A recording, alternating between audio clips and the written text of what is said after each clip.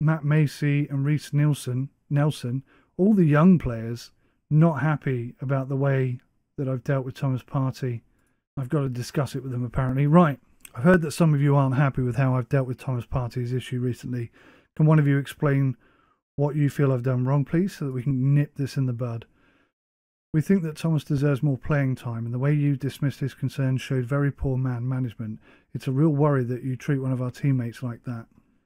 If I had agreed to his playing time demands, it would have meant dropping one of our other teammates, all of whom are more deserving than him at the minute. He needs to earn his opportunities, not moan about them. They're all let down and disappointed, pessimistic. The thing is, you risk losing him altogether if he doesn't get more football. It's better to play him than lose him, surely.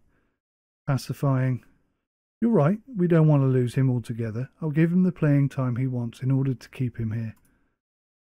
See, now they're troubled and upset. You can't win with these guys. The damage is done, I'm afraid. The way you've handled this has led to me losing a lot of respect for you. I'm starting to think you might be losing the dressing room. Right, now I'm going to get fucking annoyed. I'm very disappointed. This was a chance to work things out, but all I've learned is that I have some very unprofessional players on my hands. Yeah, downcast and negative. That's right. Nelson, Macy and Saliba. Ah, he took some positive feedback about his training there. Brilliant stuff. Pre-match conference. Here we go. West Brom have so far confounded their critics as pre-season relegation candidates, currently lying 17th in the Premier Division table. They're currently out of the drop zone, but there won't be many expecting the Baggies to beat your Arsenal team at Emirates Stadium on Sunday. How do you see the game going? I'm confident as long as we stick to our game plan. Who do you expect to be front and centre in the battle for continental qualification this season? Well, us, obviously. I think we've got everything it takes to qualify. It's quite simple. Thank you very much, guys. Thank you. Brief. Oh, no.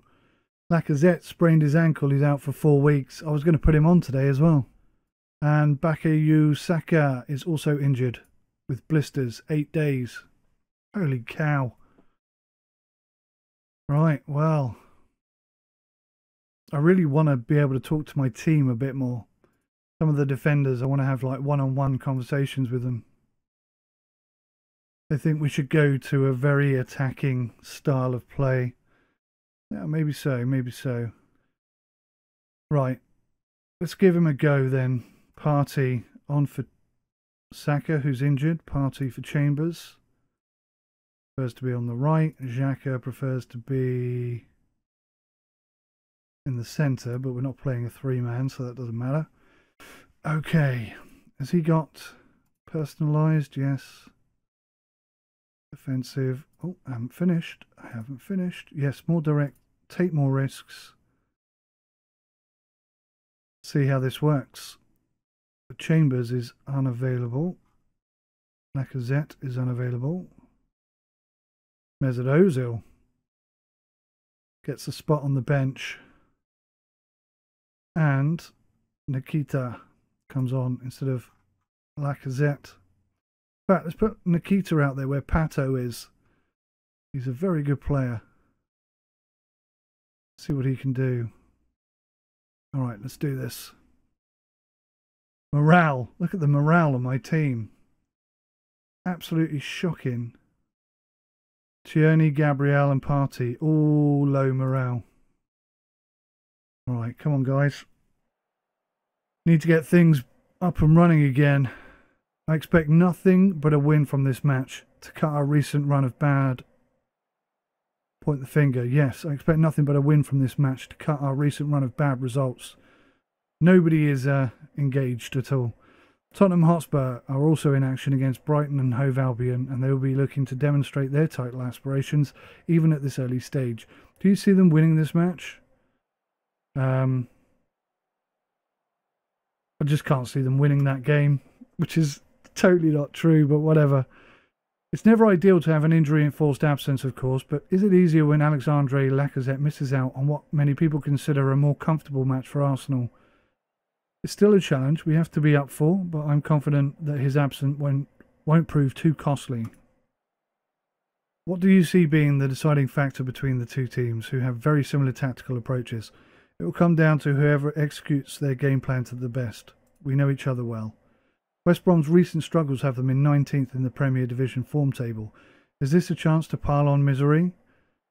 It's definitely an opportunity for us to show what we're capable of. They do the same to us, so I'm showing no mercy in trying to win here. Let's have it, boys. Nikita getting involved nice and early. Unfortunately, didn't get anything on the end of that. Xhaka looking good. Tierney, Smith Rowe. Xhaka over the top to Aubameyang. Oh, that was nearly goal of the season. It was a bloody good effort. Nice play from Xhaka. That's what we wanted to see. We weren't seeing enough of that. Wow, this has been the most quiet game I think I've ever seen. So, attacking-wise, it's all us, but what is going on? Pump our fist. We've been the better team here. Just keep doing what you've been doing and we'll be fine. Nobody is impressed. Right, attackers. Pump my fists. You have the ability to make a real difference for us today. Get out there and do it. Okay, good stuff. Let's do it. Somebody's motivated. That's good. Uh-oh. Oh, off the crossbar. Blocked. Okay, I've got to do something about this. 65 minutes in. This is not going well at all. We're going to go for our second attack type. Confirm those changes. We're going to have to make some subs here. 73rd minute. Yeah, we need some attacking impetus. We're going to go Ozil on right wing. Will.i.am in the middle and Partey on the left. Confirm those subs. Okay, we've got a corner. This will be a good time for Partey to come in and score. Or not. That didn't go anywhere. Come on, guys. Ozil with the corner. Good cross in. Nothing doing. Will.i.am. Bellerin. Back to Will.i.am. Good run from him. What can he do with this? A little bit too heavy for Aubameyang. 4 minutes of extra time. This is not what we wanted. Gabriel quick on the ball. Bellerin. Xhaka to Ozil. Thomas. Come on, guys. Will.i.am. Oh, he's done one. Partey! Oh, he still can't get that Premier League goal. We've got a corner here. Come on, Ozil. Oh, that went right past Aubameyang as well. Terrible cross, but Partey is there. Gets his first Premier League goal for the team. That could be so important. Is he onside?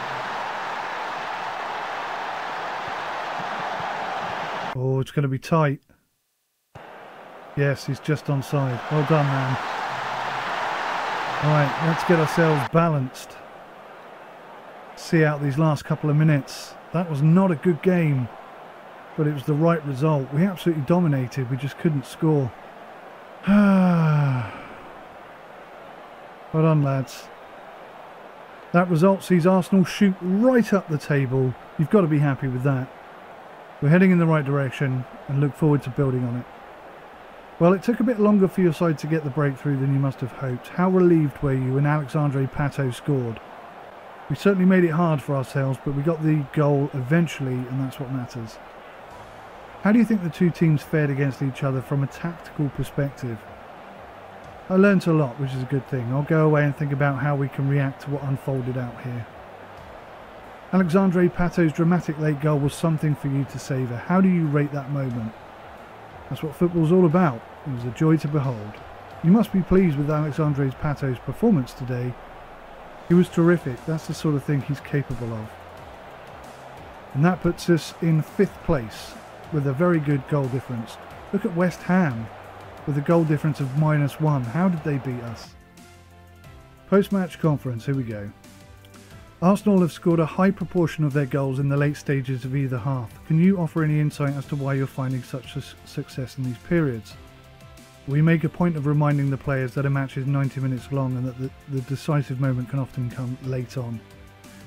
Do you feel you'll have the upper hand over Slaven Bilic when it comes to mind games now? I can't imagine this result will change anything in that regard. Can you explain your tactical style? I've always identified with a certain style, a certain way of playing the game that I believe is the way football should be played. I think every manager has to work out the best approach given the players at his or her disposal and what their own natural inclinations are. That's been the case for me at least. Thank you guys. Yep, all went well.